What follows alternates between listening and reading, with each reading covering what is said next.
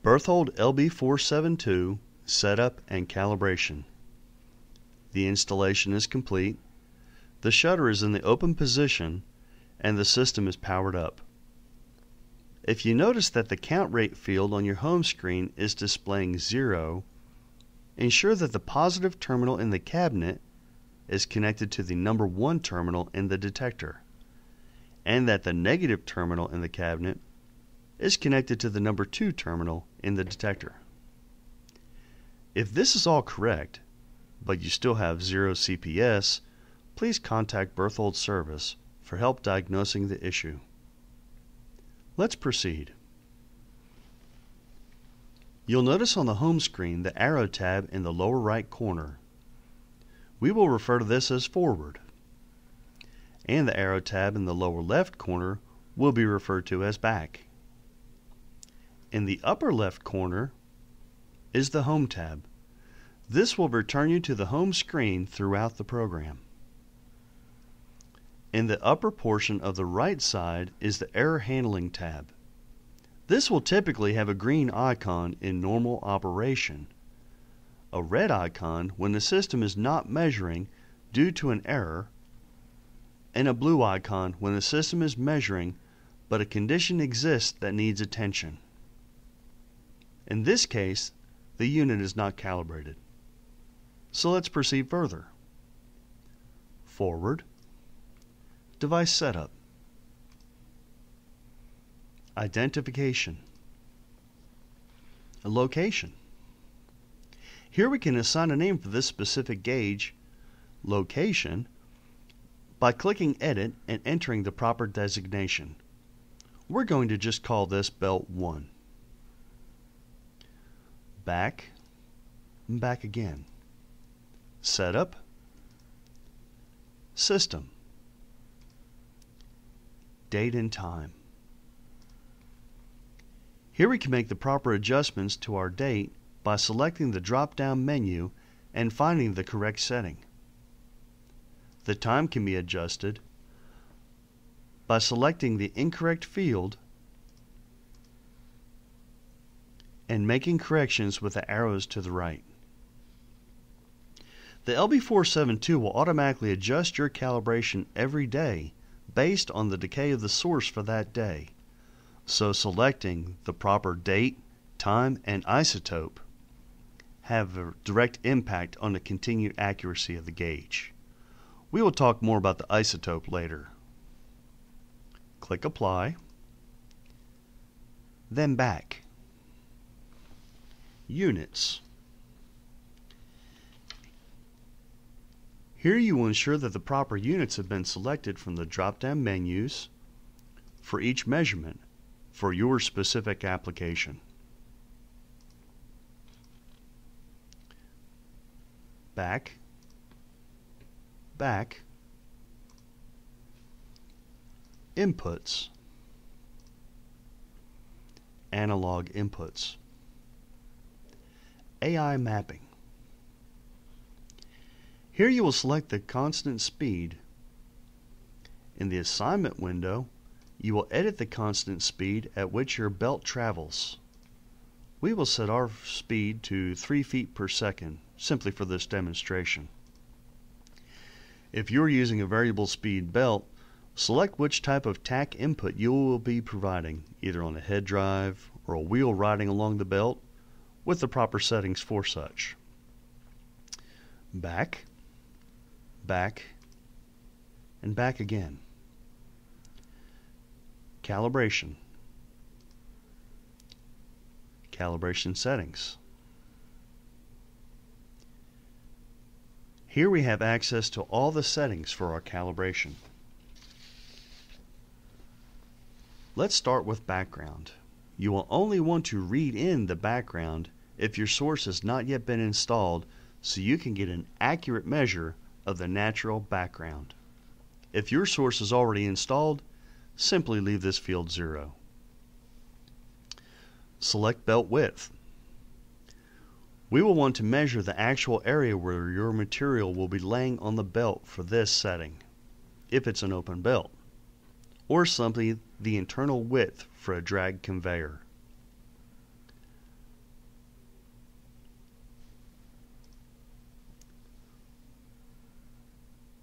select tear rate. It's best to measure your tear based on the time it takes your belt to make 3 complete revolutions, at the minimum. Enter that amount of time in the field. We're using 20 seconds for our demonstration.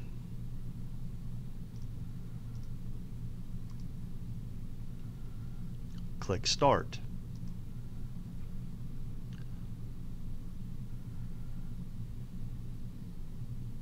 You'll note the status bar is showing as it's making its progress through the tear measure.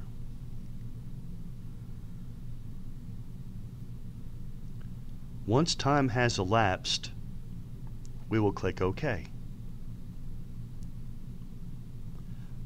Select Nuclide from the table and ensure you have the correct isotope selected as we alluded to earlier. We will have cesium-137 for this application.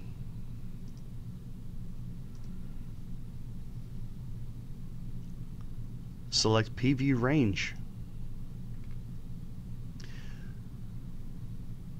0 to 150 for this demonstration. This setting will set the scaling for your 4 to 20 milliamp output. So we're setting our upper range for 150.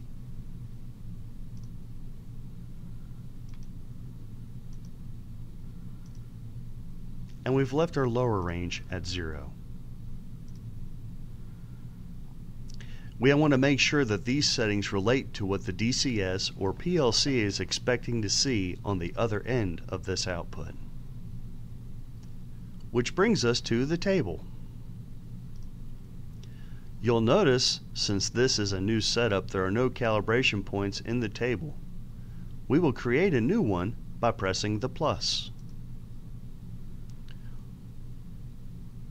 We are now ready to either measure a known load that will be fed onto the belt or be prepared to capture what material we pass through the scale for a comparison weighing after. Note, for accuracy of the calibration, you will need to use a minimum of 20% of the full loading. So, if your full loading is expected to be, say, 200 tons per hour, you will need to use a minimum of 40 tons for the calibration. I am watching the belt as full loading of the material reaches the detector and source that are located on the belt.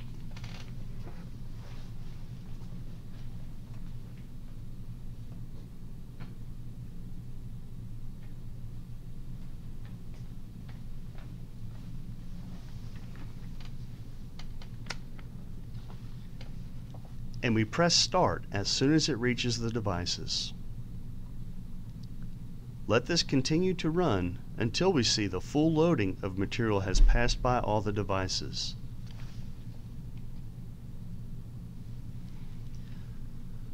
We do not want to continue measure all the tailings as material trails off.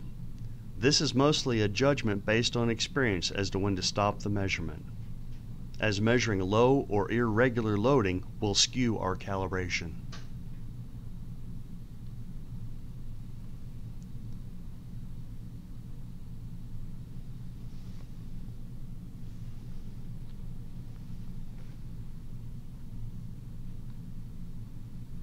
So our material is still passing through the device.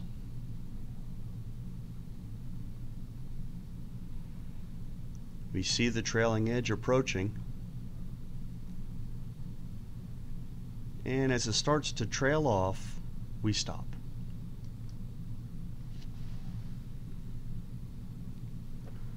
Press OK. You will now notice the information has been added to the table. But we have one more thing to do. Before we leave, we'll click the Edit button. And we'll tell the device exactly how much material passed through. We're going to say 1 ton for this demonstration.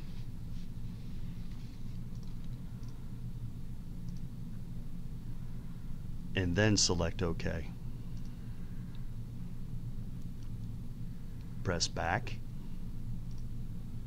Calibrate. Calibrate again. To enter this measurement as measurement set 1. Calibration is successful. We can hit the home button. And now we should see our gauge start climbing to approximately 60 tons per hour as we have simulated on this demonstration. From the home screen, you'll notice the middle box on the right side of the display. Selecting it brings you into the Trends screen. You can toggle through the trends for your CPS, detector temperature, mass counter, and bulk flow using the arrows below. And you can return to the main screen by pressing the same middle box on the right side.